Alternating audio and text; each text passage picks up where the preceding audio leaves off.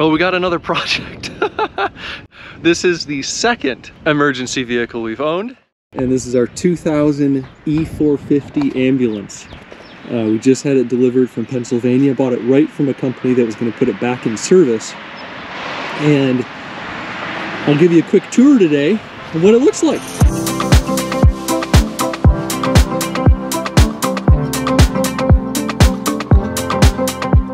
So as part of the decommissioning process, they took the light bar off the top, unfortunately, and then the emergency flashers they took off and painted white.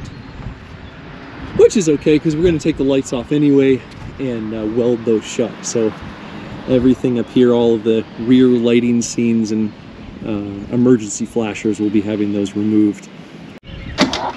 Oh my gosh. So we've got exterior cabinets everywhere, and this door is fantastic.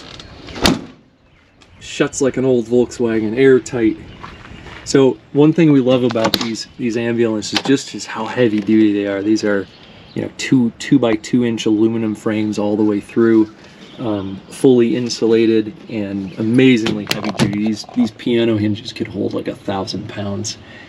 And with 2 kids and us sort of exploring the idea of RVs, we found that they're just so cheap that we wanted something that was a little bit higher quality and wouldn't feel like it's just going to fall apart, and the ambulance really fit the bill. This is the separate bank of batteries for the house as it is. There's not a lot of juice in this thing. Currently it draws so much energy, they turn off in like maybe 10 to 15 minutes. So we're going to be putting in new lithium batteries. And on this side we have where I believe where the oxygen was. Yeah, the oxygen retention system. Maybe a backboard holder here. Not really sure what was in here. But just a lot of storage. So one of the strategies we're going to be using is we're going to be cutting these cabinets out in order to allow us to sort of build the most efficient interior space. So not all the cabinets will come out, but a portion will. So as we define our renovation goals, we'll sort of understand a little bit more of what we're doing. Reasons we bought this ambulance is it has a Quigley 4x4 conversion, which includes a 6-inch lift, so there's oodles of room for larger tires, and the 4x4 includes 4 low and locking hubs, which is excellent. So we're able to come in and lock out the hubs so that if we need to do something a little bit beyond what two-wheel drive or even 4-wheel drive, we can go to 4 low and lock those hubs out. So we've got a really effective off-road truck.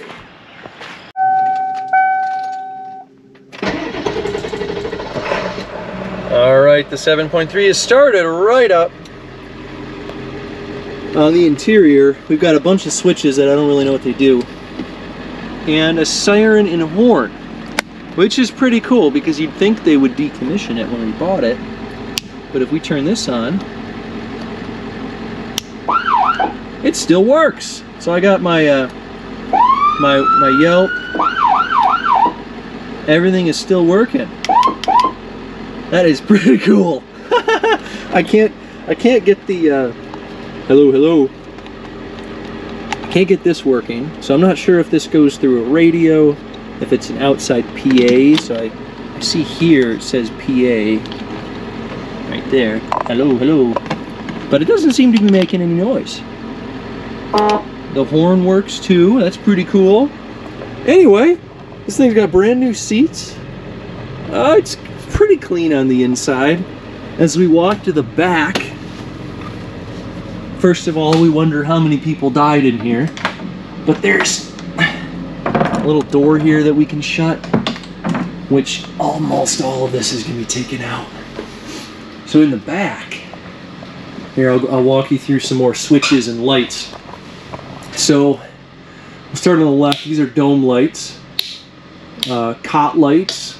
So all of these bench lights, aux domes, all of these are going to be taking it out. We're going to be completely removing all the cabinetry, the roofing. The lights are just a bit excessive. They're also not energy efficient. I'm actually burning my hands on them. And we have a working heater and air conditioner. We'll be removing those as well. It's just going to be way too energy hungry. So we'll be tearing these out and putting in a more efficient, fantastic fan for cooling and a diesel Webasto heater for our heat. All right, on the inside we got cabinets full of stuff. We've got a radio transmitter, a receiver. That again is going to come out. Up in this top section, I believe, is going to be what the air conditioning condenser is. These are very satisfying clicky latches, so maybe we'll keep those, throw them on a different sort of cabinet. This right here opens up to the outside, as we'll see in a minute. There's storage under all of these things for, I don't know what you put in here, but all of that's going to be cut out. These are aluminum boxes, so we'll have to pull those out as we start to renovate and sort of decide how far we want to go with it. Some of these, like I know this is going to be a wood construction, so these will come out a little bit more easily, where the aluminum boxes are going to be really have to be torn apart.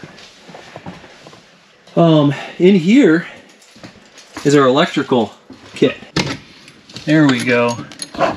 So this is our electrical mess. Now, all of these are individual relays. Now you should be able to yank these out, which I'm not going to do. There's an LED light in each one, which indicates if the relay is on or if it's off. And this should be a standalone electronic side, which is separate from the ECU on the van itself. So if we cut all of this out, we should have a van that runs. We may be missing like turn signals or brake lights, because those are going to run through here because it's part of this. But in each side of these are really clearly written. So I'm not sure if you'll be able to read this, but like the gray one here has a stoplight. We have a 48A emergency. We've got another stoplight. So what we'll be doing is we'll be cutting all of the wires out that aren't necessary. And you can see some of these are going to be a little bit important. We've got a chassis horn on here, fog light. So some of these do connect, but if I'm not mistaken, we should have a truck that still runs even if we do cut something that's inappropriate. All right, we'll see what happens. This is a battery isolator. So I think, and I'm actually testing this right now, I'm going to let the batteries die and see if the truck still starts. And that's going to give us a good idea of sort of what we can use and what we can't use in this. The big scary project is this big electrical panel. We're going to have to move to an entirely different location. So this is going to be quite a project. In terms of the general plan, we're going to be doing a roof raise. We'll be raising the roof of this ambulance by probably 8 to 10 inches, and then putting a small cab over. And to get there, we'll of course have to crawl through this area. So we're going to have to do quite some finagling and tear apart and removing sort of all of the unnecessary systems and weight from this ambulance. We're a little bit nervous to get started. We've had an ambulance before. It was overwhelming in terms of the electrical capacity, and it was also way more truck than we needed at the time. Now that we'd like to travel more and travel for a greater length, having an interior space is really important. So although we love our Tacoma and our Kaya camper, this is going to give us some of the interior space that we're looking for. And the lights went off, which may mean that our voltage has dropped low enough that the battery isolator turned this off and is no longer allowing us to run it, which is cool that it worked. So, welcome to our adventure. This is going to be a long project. I have sort of a goal of having it usable in a year, which I think is fairly aggressive. It's probably going to turn into 18 months before we know it. So, we're excited to get started, and welcome to our newest adventure. Thanks for watching, and we will see you back here next week when we start demo. If you'd like to follow along with the ambulance conversion, be sure to subscribe and click the bell icon to be notified of each week's new video. See you soon!